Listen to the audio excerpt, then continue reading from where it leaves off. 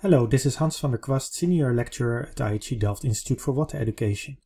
In this video I'm going to demonstrate how to use the Raster Tracer plugin for digitizing rivers. The Raster Tracer plugin is very useful if you have scanned maps and you want to digitize features, line features that are on that map, such as rivers or contour lines or roads.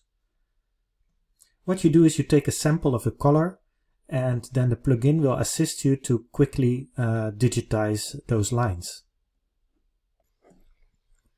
First we go to the plugins menu, and there we activate or install the Raster Tracer plugin that will help us tracing lines with a certain color.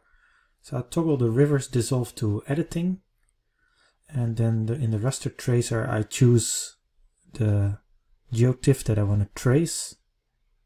I click pick color, and then I choose one of the colors of the line, and then I can immediately start tracing. And what you see is that I can quicker digitize it by just putting some points on the line, and it will simply trace the color, which will make the digitizing much more precise and quicker. You see, this really works nicely.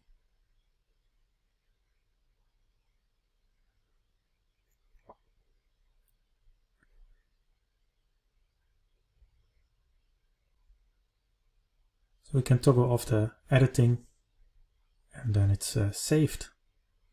So in this video I've demonstrated how the Raster Tracer plugin can be used to trace rivers and speed up the digitizing process.